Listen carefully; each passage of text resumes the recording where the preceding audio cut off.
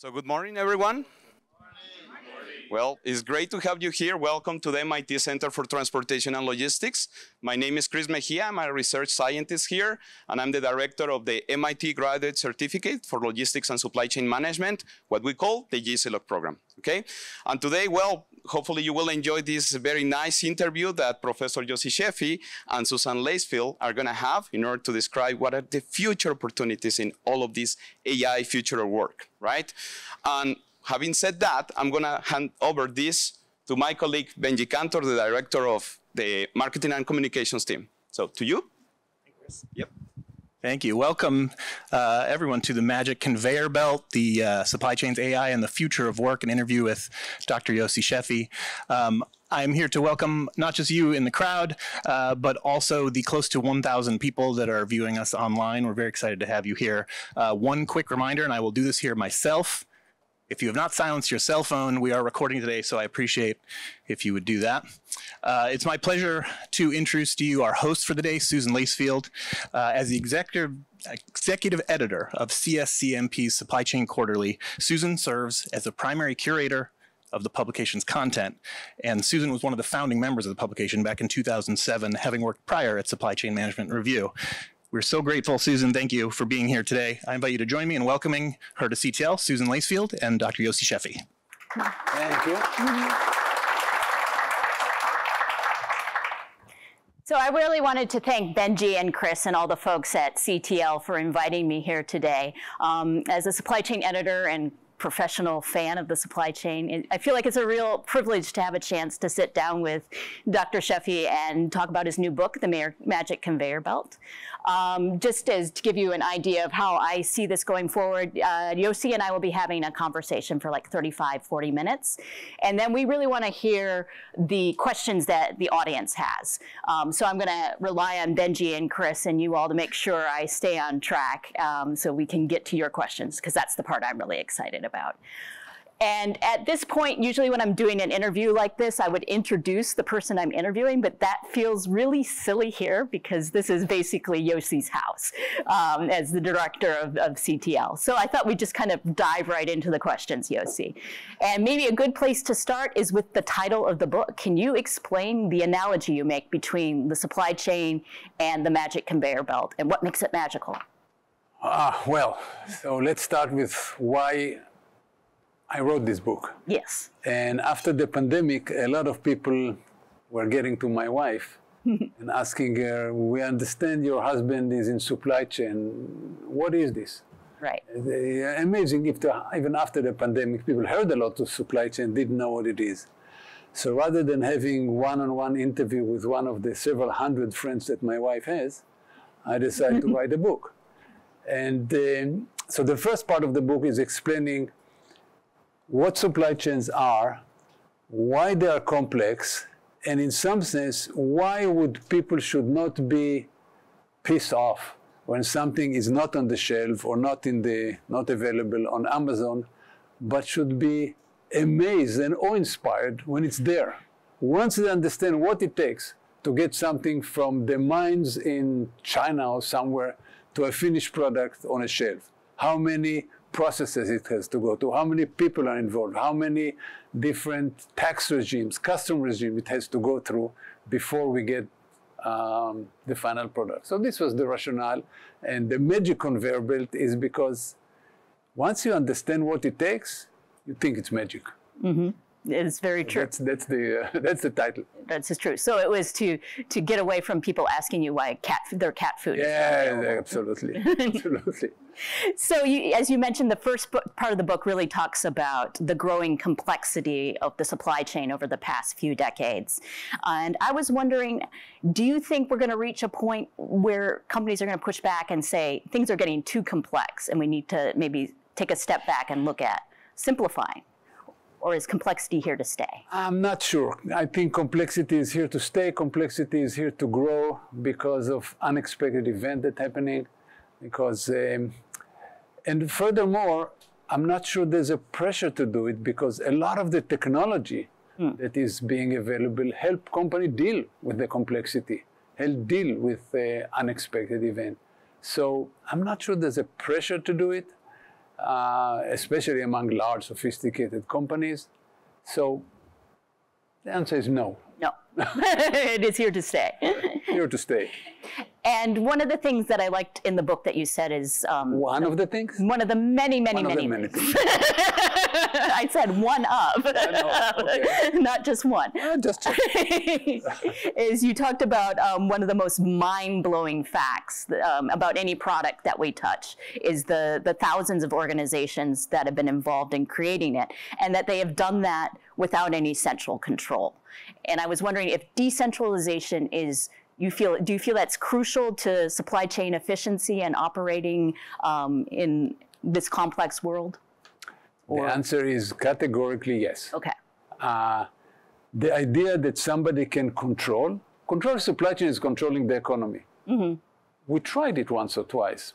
Didn't work very well. So we're talking about modern markets. Supply chain is actually a whole set of buyer-seller, buyer-seller, buyer-seller, negotiation, transaction, operation. It works because everybody is trying to do the right thing to minimize cost and maximize level of service, by and large. Now there are other things people are worried about, like sustainability and resilience, but everybody is worried about it. So everybody is trying to get the best outcome. I don't see how central planning can work. Even in China, we don't see, it's not central planning, central control of certain aspects, but not of the transaction. In fact, the Chinese seem to be leery of very large corporations who control more of the larger part of the economy, as happened to several tech companies in China. They actually seem to encourage competition between companies. So I think it works. The market works. Mm. But as you introduce decentralization, there's an element of risk that kind of enters the equation. I was wondering, how do we balance that risk with all the benefits? No, it's a contraire. Oh, the risk goes down. Huh. Because the risk to a particular company maybe goes up. They are out there on the front line. But the risk to the economy goes down. Okay. Look, you can always find good restaurant in New York. Always. You walk to a random restaurant, the chances are it's a very good one. Why? Because restaurants in New York, if you open a restaurant in New York, the chances are within a year you'll have to close it. The competition is murderous. There are so many good restaurants. So you can say the chances for an individual restaurant to succeed is not very high. Mm-hmm. But going to New York and having a good restaurant, the environment is great. It works. There's no risk. You don't risk going to New York and not finding a good place to eat. I'm not saying that place to eat, a good place to eat, because it is decentralized. Okay. But there is, when you outsource to a supplier and they're outsourcing to other suppliers, there is that added risk of a quality defect that you can't control or a sustainability issue popping up. Is that a concern with this decentralization? How do you control for that sort of stuff? I don't see it as a decentralization issue. Okay. I see it as the depth of the supply chain, the lack of visibility. It exists.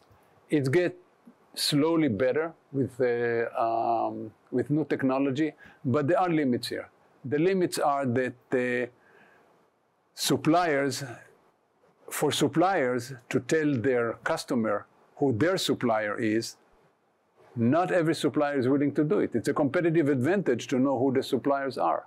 And there's always the fear that the customer will go around them, will go directly to the supplier. So there's a kind of built-in opaqueness to the supply chain, which we're trying to get through to visibility and good relationship and all of this. And some people are more successful than others. But this issue is not a technology issue, and it will be very hard to solve completely. And it's not decentralization issue. Okay. It's the depth of the supply chain. Okay. So it's a different issue. Different issue. So in the second half of the book, you spend a lot of time talking about artificial intelligence and the effects that AI is having on the supply chain. And I was wondering, when ChatGPT hit the scene in November, suddenly generative AI became a very hot topic. And I was wondering if you could talk about some of the applications for generative AI that you are seeing in the supply chain. First of all, let me just explain that we have been using even AI for a long time. Yes, I should have prefaced that. You're absolutely correct. It's not as new as starting November, November last year. We see, in fact, if you read today's Wall Street Journal, there was an article about the chatbots using that all the restaurants, all the drive-through restaurants are using chatbot. But it's not only drive-through. Every time you call nowadays customer service function, you're talking to a chatbot to interpret the results and try to give you answer. And if sometimes it gets stuck, or you get stuck and started screaming, agent, agent, agent, or something to this effect, a human comes on. Just like when you go to the drive-thru and you start ordering, champagne, and McDonald's doesn't have it, a human comes on board and say, well, I'm sorry, we don't yet serve champagne. So it's happening all the time. An interesting application is in risk management on supply chain. Trying to look at suppliers and finding out how risky they are. Turns out that when you look at metrics like Dun & Bradstreet and financial metrics, they're backward looking by about 2 quarters. You want to see what's going on now. We knew for a long time that one of the warning signs is having coverage about executives leaving, about having failing some projects, failing some M&A project in particular, having bank covenants that are a little problematic. All of those are in the media, actually. So now we have several companies are using large language models, particularly, to look at tens of thousands of suppliers at the same time and analyzing all of them, analyzing all the mentioned in the media of redundancy, of executive leaving, whatever, in order to generate an alert. Okay. And have somebody visit there and finding out what's going on, if we need to start looking for another supplier or what. So this is something that could not have imagined before we had this technology. If you look at a company like, I don't know, I'm working with Flax a lot, and they have 18,000 suppliers. That's just first-tier suppliers. Just finding out what's going on with them is an issue. Yes. But having a much better alert when something goes wrong is something that we were not able to do before this type of technology was available. We could check, 10 suppliers at a time. Checking tens of thousands was impossible. Now it's being done. So the AI is going to actually enable even more complexity in the supply chain in the future as we're... Yes, it can enable more possibilities. More possibilities create complexity. So, of course, when people get into, when there's pressure, economic pressure, whatever pressure, we know that during recessions, companies reduce the number of SKUs. So they're trying to simplify. They're also trying to reduce costs, to improve service, but they're trying to simplify. But there's the accordion theory of management, that when a recession happens, the number of SKU goes down, and then marketing comes up with all the good reasons why we need more and more and more SKU to serve more and more territories, more and more costs, all kind of options. And then so that's the accordion theory of management, and it works actually. So it's like the pendulum swing that kind of balances. Yeah, between recessionary period, expansionary period. So we've talked a little bit about AI. Are there, and the benefits and possibilities of AI, is there anything about the application of AI to the supply chain that gives you pause or areas of concern? Not about the supply chain. Not about the supply chain. Not about the supply chain. The areas that give me cause are the areas that give other people cause. The area of fake news can be done very, very convincingly. Yes. The area of giving instruction how to build, improvised roadside explosives. But while I'm saying this is a concern in the media, I'm not that concerned about it, because just to give you an idea, unlike the early days of the internet, when everybody thought this is the greatest thing since sliced bread, right? Because we can communicate with everybody, families can see each other, all the distance is dead, to quote Tom Friedman. Nobody thought about identity theft and stealing customer data, and terrorists communicating to each other on the net. Now it's different. With the generative AI, the companies, the media, the politicians are all aware of the dangers. So there's a lot of work is going on already. Already, the companies themselves are putting guardrails on this. Okay. So if you get ChatGPT or any one of the others and ask how to prepare a Molotov cocktails, it's not going to answer. So this is not give you an answer. So they already started to put guardrail, and there'll be more of this. Are you seeing that also with use of analytics in companies where you might have an algorithm? There's an example in the book about two competing bookstores, and they're both using a pricing algorithm on Amazon, and as a result, that drove up the price of the book very high. Are you seeing companies already have those human interventions in place to make sure that the algorithms don't go out of control? Let me give you a more even general answer. Okay. One of the most important type of work in the future will be monitoring. Letting the automation in AI infused or otherwise, but having a human monitoring, that's a tough job. Yeah. It's a tough job because you have to monitor something that you don't do every day, and actually you lose expertise. Right. It's hard to keep sharp, and we have cases when things did go awry. So this would be it's important. How do we train people to do it? Yes. For example, today modern aircraft can basically fly by itself gate to gate. Now, talking about autonomous vehicles, not too many people will go on aluminum cylinders that fly 35,000 feet over the ocean without a pilot, right? But why did I go this? I lost my train of thought. That's okay. We're talking about training and we're talking about training. Yes. So the pilots are in the aircraft. They actually don't need to do anything. They can just sit there and nap. But what we do, we let them do the communication, basically. Okay. It's the number one job. So they always have to communicate and change frequency, so they keep alert. It's one way to do it. Because flying the airplane, it flies itself. So you really don't, once you put the crew, it flies, it changes routes, it goes automatically. But you give some jobs to the human, they're not going to fall asleep. That's part of the challenge of the future. There are several models how people and machine can work together. One such model is what we talk about, the chatbot.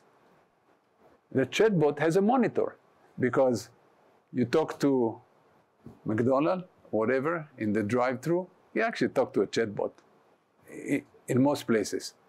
And they respond, and then when they don't understand something, a human comes on. And you talk to you. So there's a monitoring of what's going on, and the minute that the chatbot doesn't understand what's going on or gives the wrong answer or whatever, a human comes. So that's actually a monitoring function that we don't even think about, but happens every day with most customer service function. It used to be that press 1 for this, press 2 for this, press 3 for this. That's rare now. Right. Now you just talk to the computer, and it turns it into text that appears on somebody's screen, and then they report and try to find an answer. So that's AI. Do you have any good examples of companies that are doing good thinking around what should be given to humans to do in the supply chain and what should be outsourced to AI? Okay, that's to me, that's the question of the future. Yeah. The question of how to integrate the integration of humans and AI-infused automation is a question of the future. So we talk about one model. The monitoring is one model. Yes. you can think about when the human is in the loop. The human is in the loop, for example, think about an Amazon warehouse. When the picker stands in one place and there's the aisle comes to the picker, does something, then another aisle comes to the picker. So the human is in the flow of the work. Yeah. So that's another example. And a third example is the human operates. When you go to several automotive plants, for example, you see workers standing with iPad-like devices and basically running the robots. Right. So that's another way of working with AI. So that's, as I said, the question of the future: how to organize the work. Exactly. And how to, in some sense, how to get the best out of the machine and out of the human, because they have complementary skills. Right. Machines work all the time, don't get breaks, don't go to the bathroom, they just work. And Get sick. They don't get sick. They usually, and they're usually very accurate.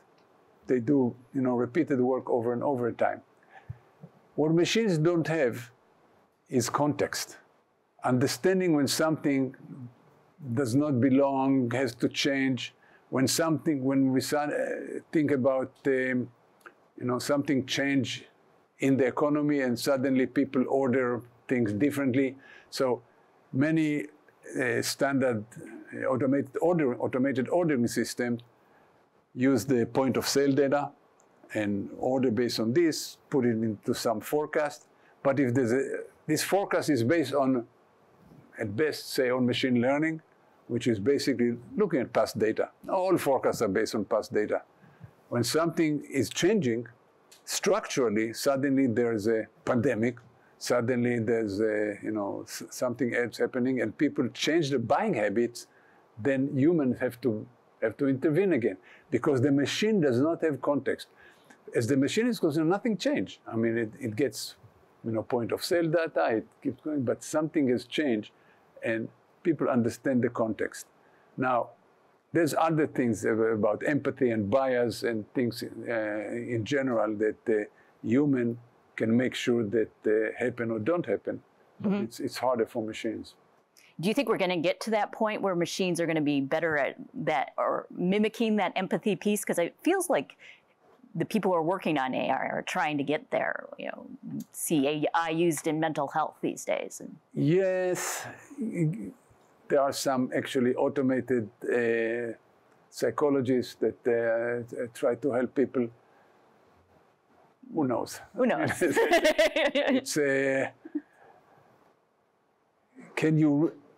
I'm not sure about this, because that's exactly a question of context. Yes. Two people coming and saying, I hate my children. Or I hate my supplier. I hate my supplier. Well, you hate a supplier, you don't go to a psychologist. Yeah. But, you hate your children, you go to a psychologist. But the context may be entirely different. I hate my child because he's a thief and a liar, or I hate my child just because I don't like tall kids. I don't know. Who knows? I mean, it's the context that matters. Crick in my neck. I got you. It's hard to imagine some of these things moving to AI completely. Mm-hmm. And they talk about supplier. Again, it is hard to imagine, let me put it strongly, I don't think in the next N years, when N is 5, 10 years, we will be able to have an algorithm setting up a contract with a supplier in China or Vietnam, let's say.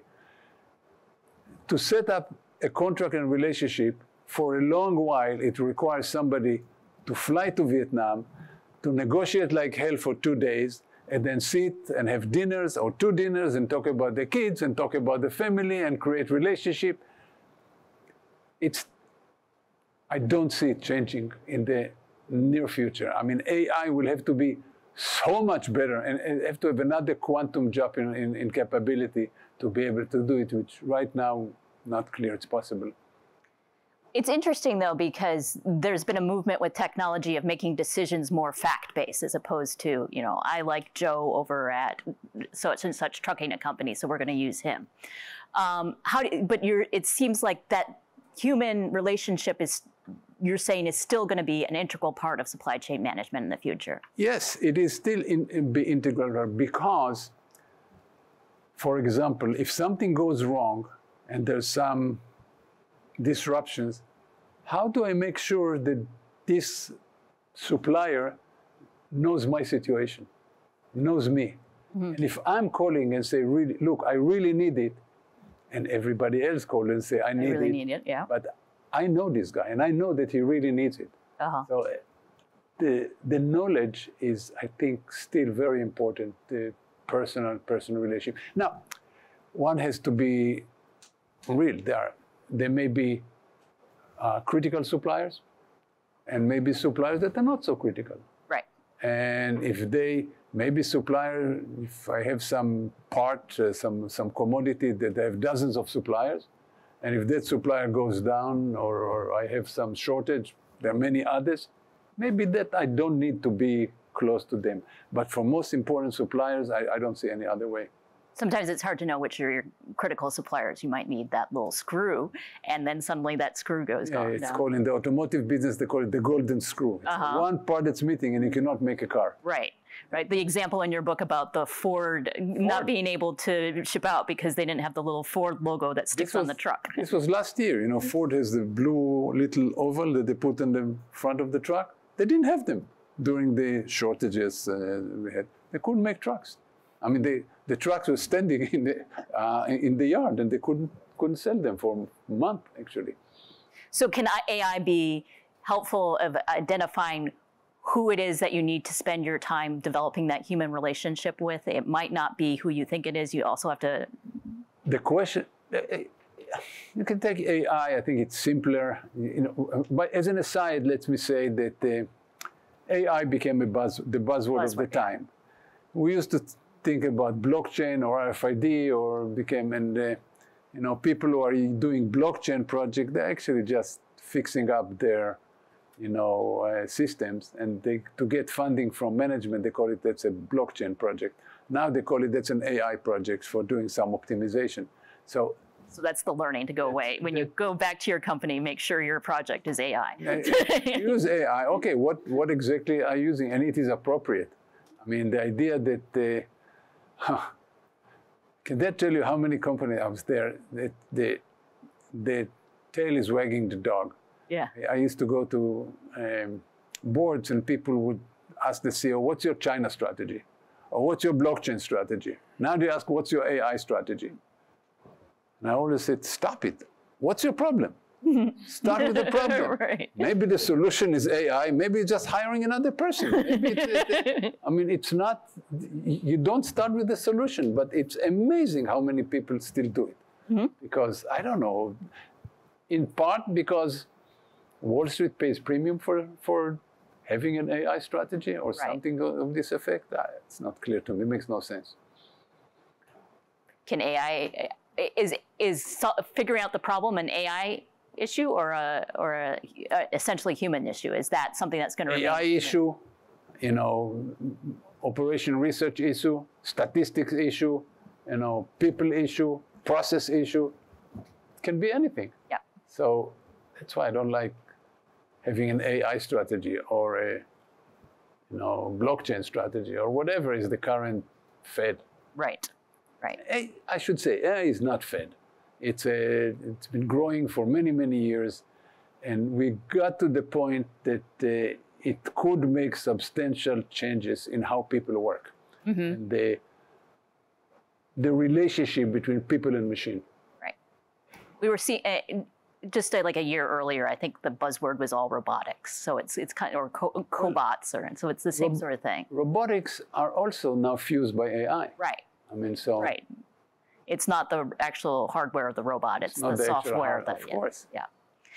So kind of taking a step back to your point about contacts and the pilots and training, sometimes you have to do all the the low-level jobs to get that context to know when there's what to do next. So yes, I do talk about it. Yes. So what can we do with our supply chain pilots, so to speak, to make sure that they have the background, the knowledge to be able to take over those unusual events? Again, I'll take the problem a little further from your question. Okay.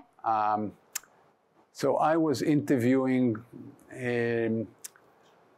a shop, basically a software provider, asking them about ChatGPT taking their job because it can now program. Mm-hmm. They say the senior computer scientists are not worried about it, but it may take the job of the junior computer scientists. And I was saying, guess what? Senior computer scientists don't come as senior computer scientists. They start as junior computer scientists. You don't hire junior computer scientists, you don't have work for them, you are not going to have senior computer scientists. So there's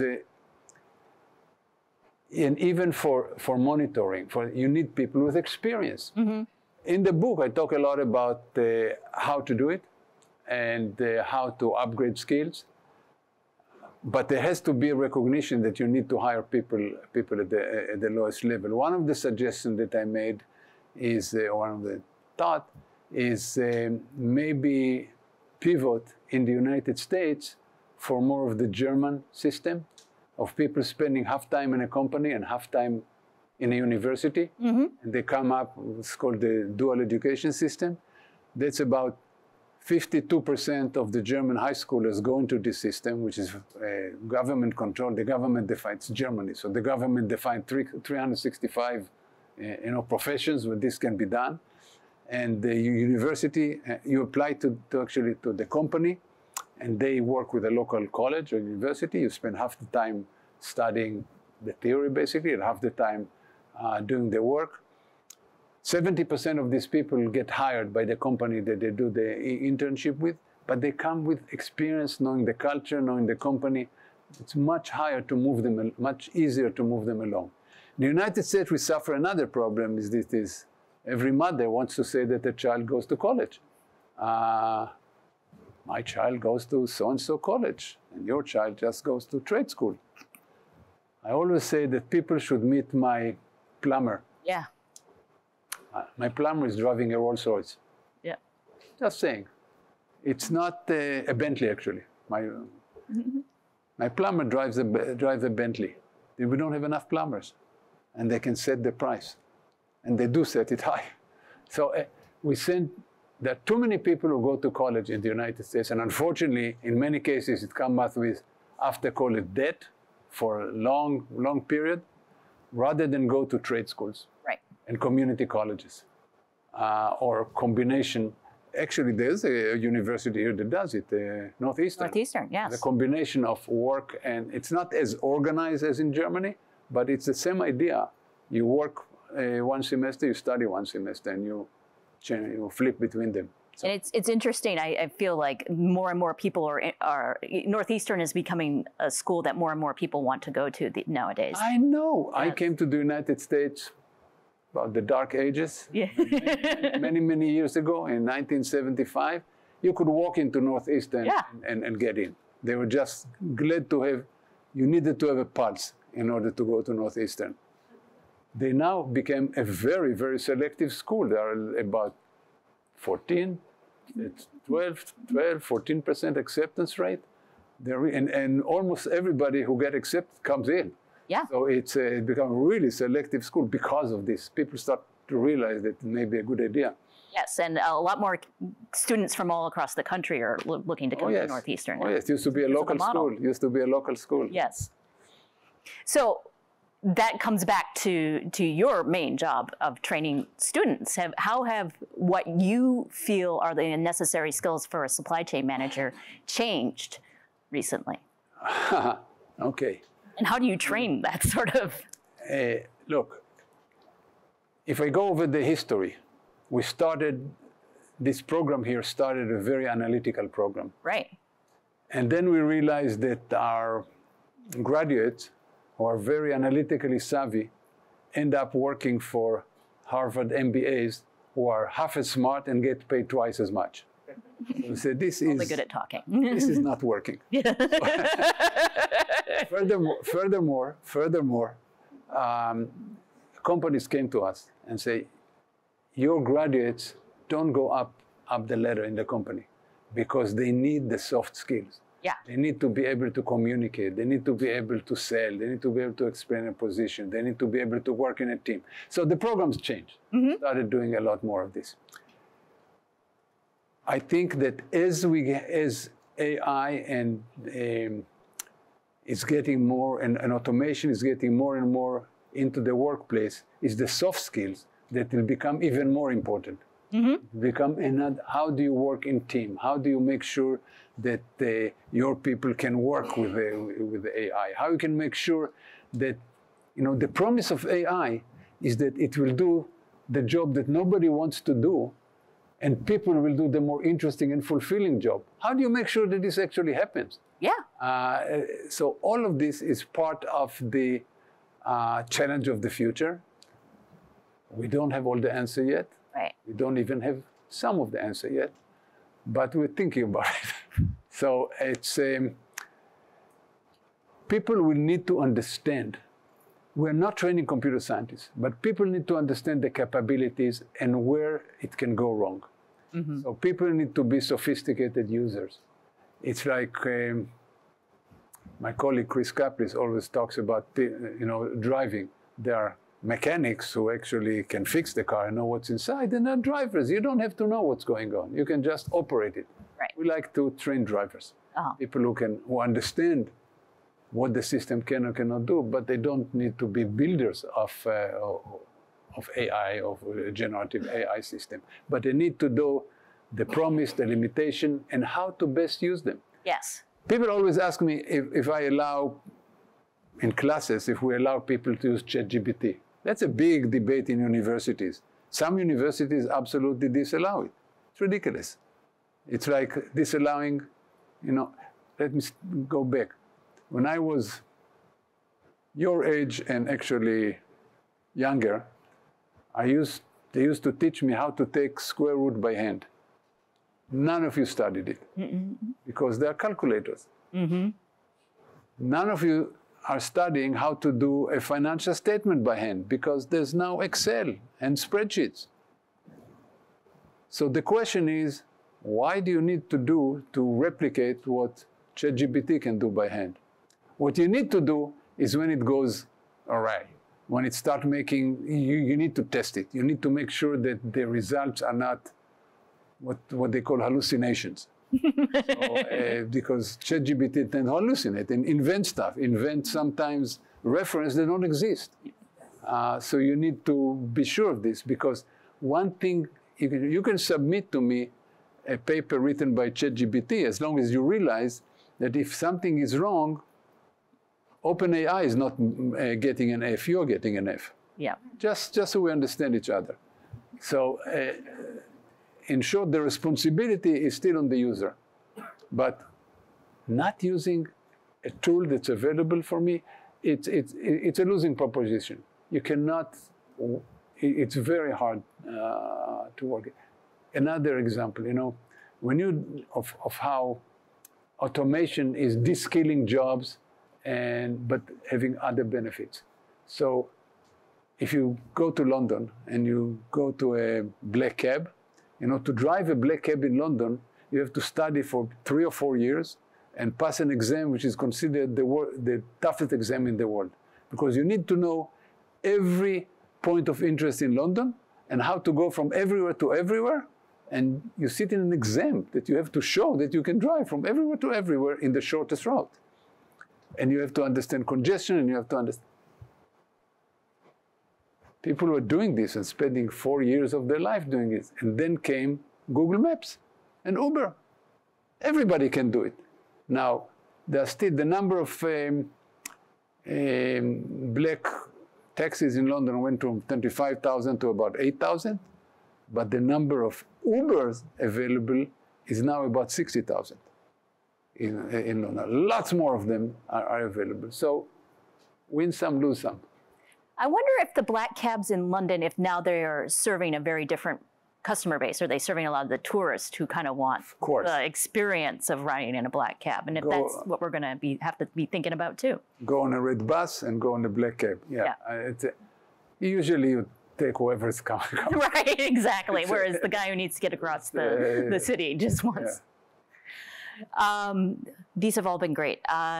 So another thing you talk about in the book is how technology has had an impact on enabling supply chain strategy. Like we wouldn't have been able to do all the outsourcing and offshoring if we didn't have advanced communication technology. And do you see some radical changes on how companies will be structuring their supply chain or organizing it because of the AI or other emerging tech like robotics? Look, it's already happening in the sense that the number one use of robotics is in warehouse automation. I mean, warehouses are putting robots like there's no tomorrow. Autonomous vehicles. Autonomous vehicle is a robot. So there's a lot of work on autonomous trucking. Yeah. Let me just say, however, that I talk to a lot of people, a lot of interviewing. People are worried about the jobs. It's the number one, fear, jobs. And again, people should chill at least for the short term, because it doesn't happen fast. Give you one example. In 1892, AT&T invented the automatic telephone exchange.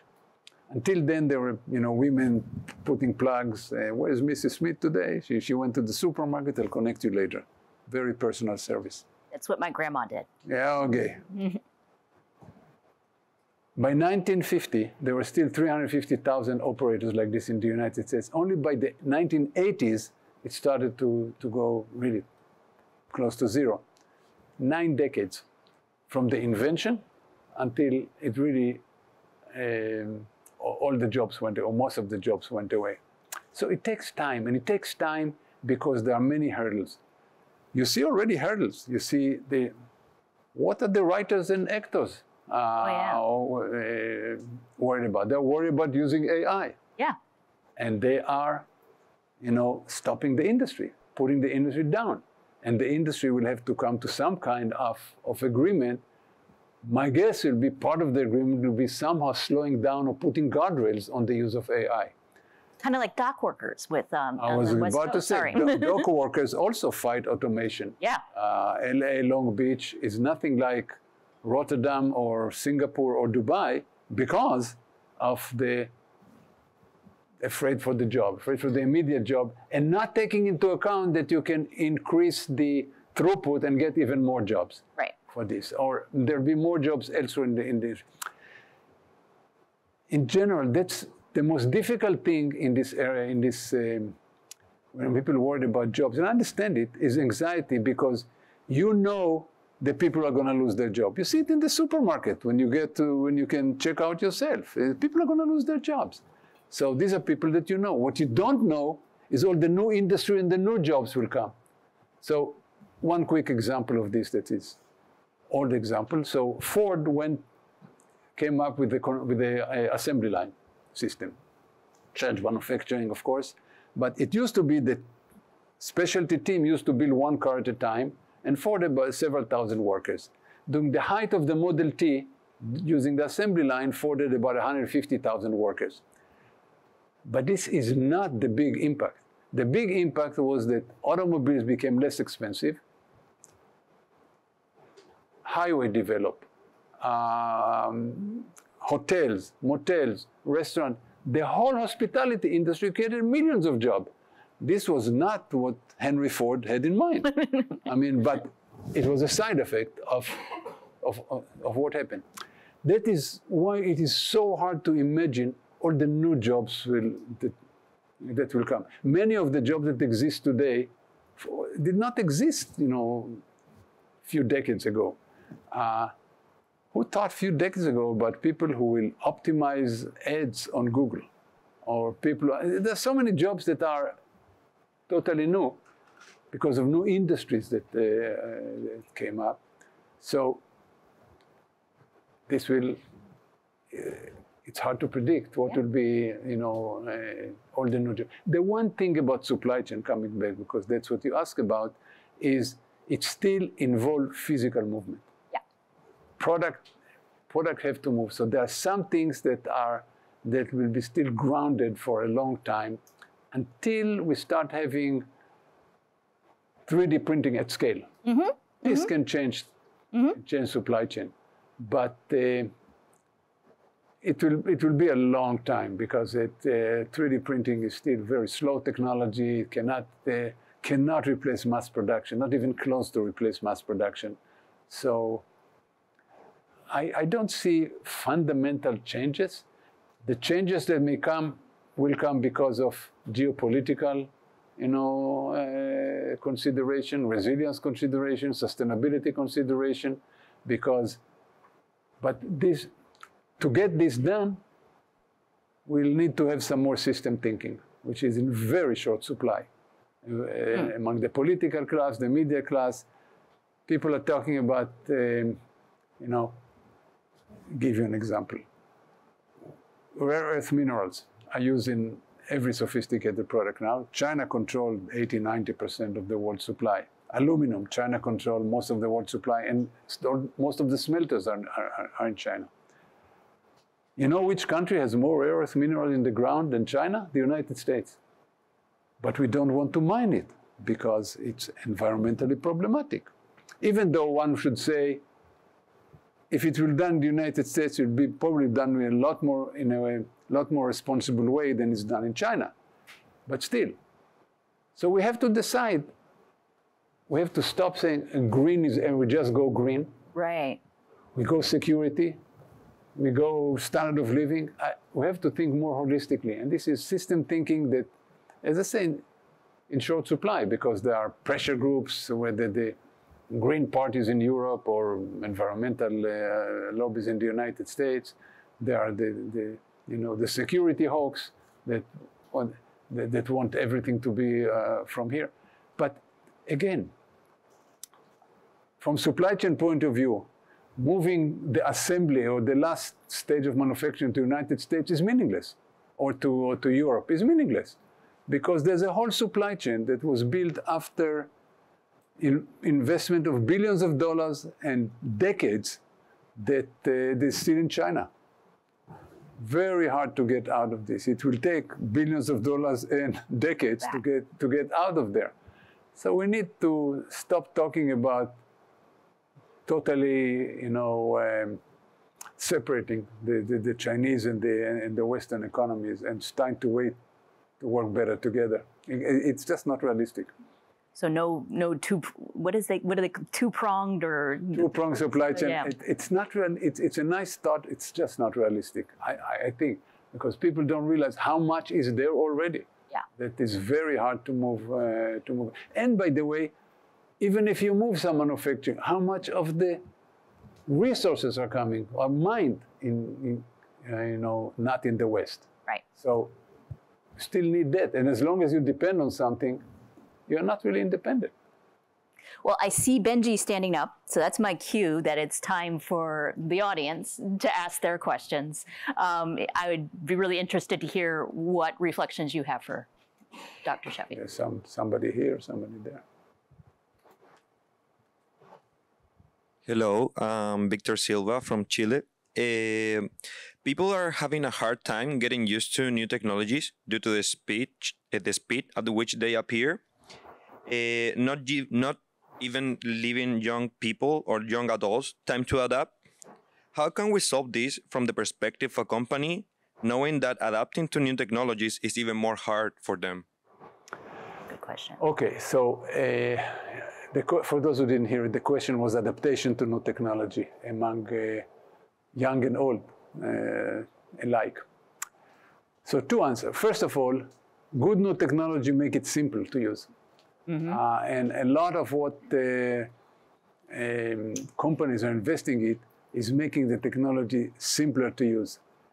You guys don't remember when you had only green screen and you had to type stuff. You now do, move a mouse on the. It's a huge advance by the technology industry to make it simpler to use. So there are a lot of these are getting simpler to use. So that's one drive. Another drive, the problem is not that it gets simpler to use. The problem is that you have to understand the output and make sure that it's correct. And that's very hard. That requires education and training and learning. And there's just no way around it. The real challenge, I think, is not so much large companies who are actually investing in this. Many companies are investing in upgrading employees' capabilities. I think the big problem is all the gig workers, the independent workers, the small companies that don't have the resources to take time off and invest in upgrading skills. And as it pains me to say that I think this is a good role for government.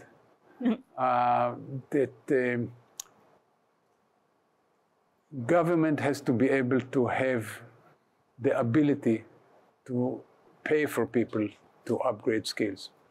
And I'm not sure how to do it, I'm not sure how to fund it, but that's a role for government, because otherwise the fear is inequality will grow substantially. Definitely. And that's not good for democracy, it's not good for the country, it's not good for anything.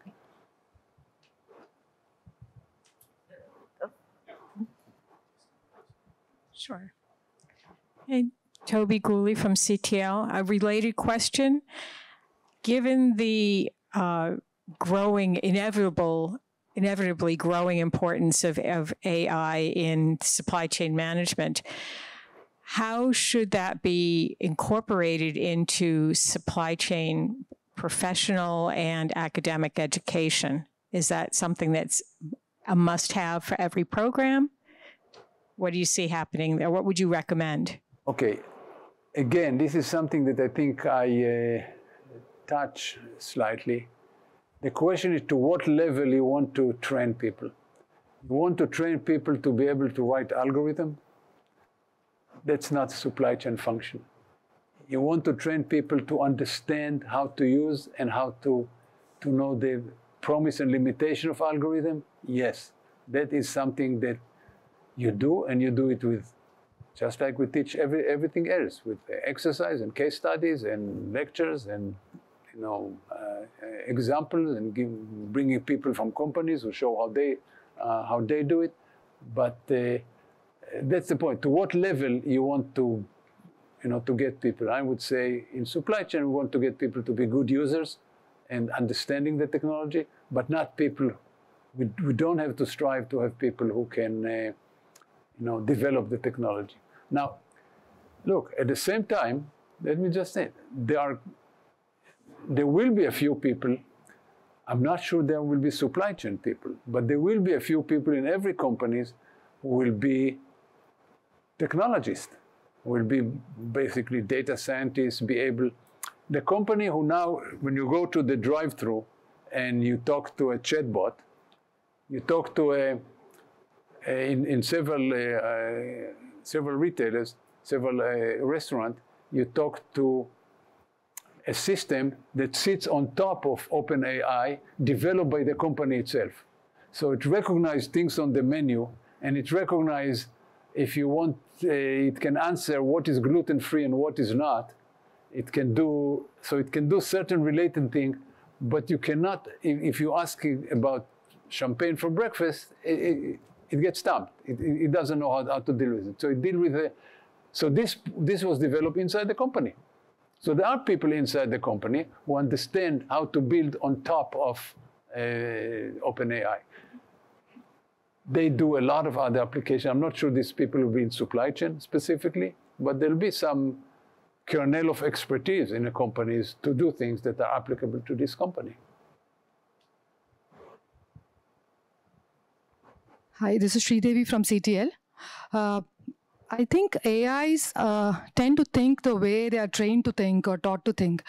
So from that perspective, do you think AIs are also subject to psychological biases that humans have and hence make erroneous decisions? Okay, for those who didn't hear, the question was, is my book available on Amazon? Let's talk about, yes. Let's talk about the question. that had to do with biases in the algorithm. Sure. The problem is not so much built-in biases. Those exist, of course, but there's something that's specifically built in. But biases in the training data that the people who use it don't even realize they are there in the training data. And this has to be,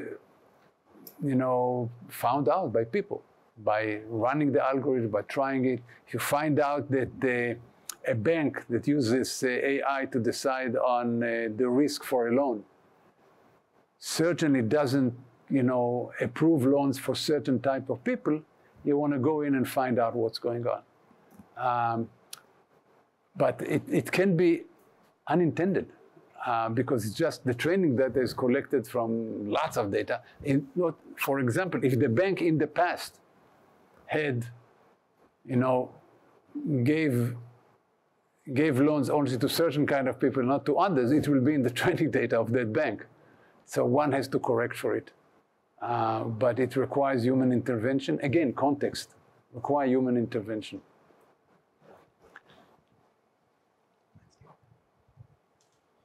Good morning, Jorge Jaldín from Bolivia. Hello. Glad to be here. My question is, what potential do you see in artificial intelligence technology like convolutional networks to interpret image and video? How can this impact the supply chain management works or jobs?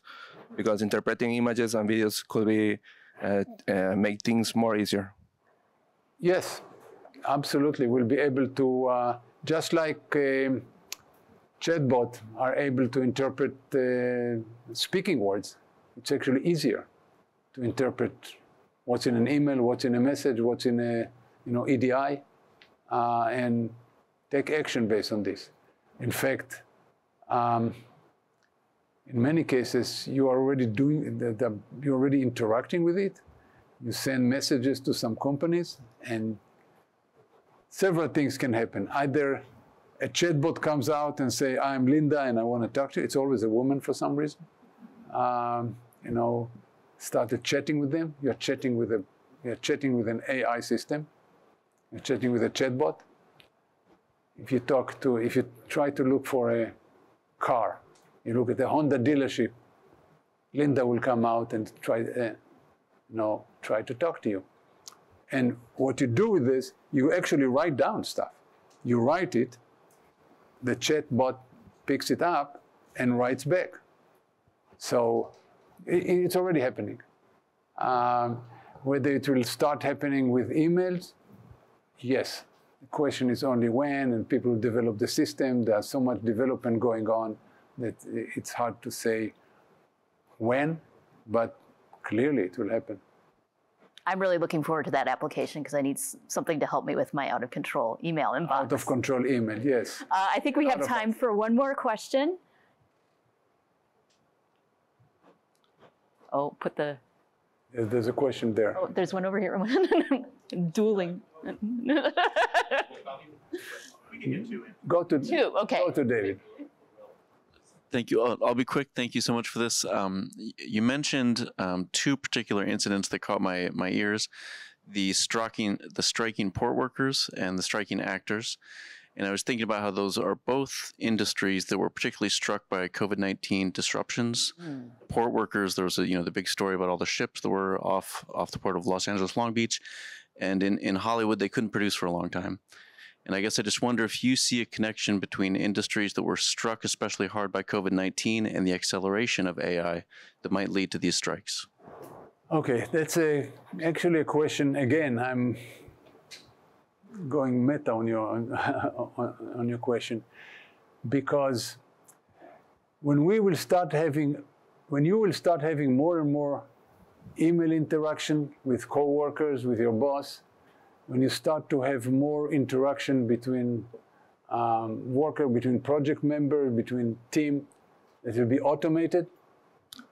This will be easier because more people work at home because of COVID, and you have anyway less face-to-face interaction. And maybe over time people will start value less face-to-face interaction. So you have all these things working together. Whether you talk about this industry in terms of industry that were hurt, many industries were hurt. I don't see universities, schools going on strikes. They were certainly hurt, closed by this. Public school teachers. Yeah, public school teachers, but they perennially go on strikes. It's not. I'm not sure. I think they're under a little more stress now because of COVID, so maybe they're more likely to go on strike. I'm sorry, that's a totally different subject. That's I'll bug okay. out. That's okay. Do you see a connection? I don't. I'm not sure. I see a connection between say, we talk about strikes,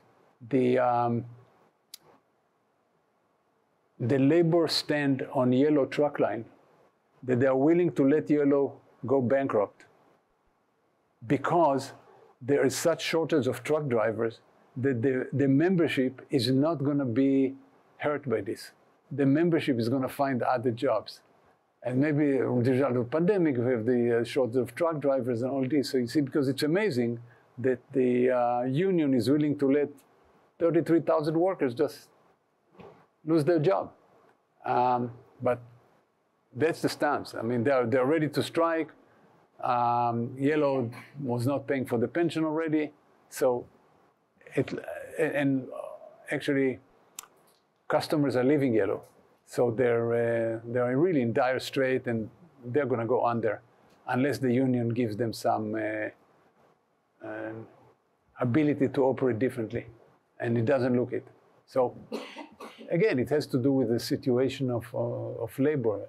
About if I would be a screenwriter or an actor, I would be worried. This job can be replaced to a large extent by AI.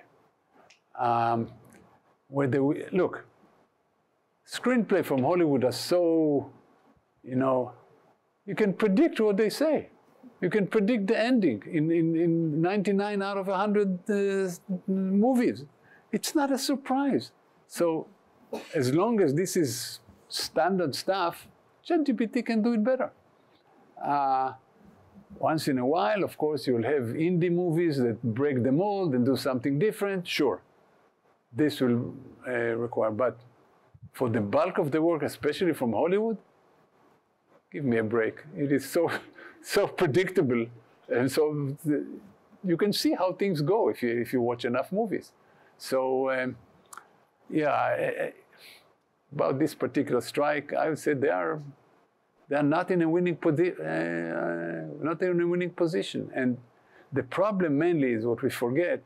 We look at the stars who make millions of dollars, but most actors make hardly living wage. They also work in other areas. Workers, writers, everybody in the business working in other areas. Like 90% of them are, the salary from the movie is below the poverty line. So those people are going to break. It will be very hard for them to continue. We'll see. One last question. Hi, Professor. Better be a good one. Just no pressure. No pressure, but better be a good one. Otávio from Brazil. I wanted to know a little bit more about decentralized supply chain and its complexity. And given the recent events that we are seeing in the world, like the war in Ukraine, China moving towards Taiwan, I wanted to get your view if this is going to affect world supply chain somehow, and how what companies need to do if this affects their supply chain. Okay.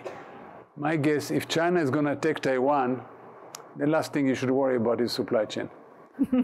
This will be, if the United States will start a war with China, that's Armageddon.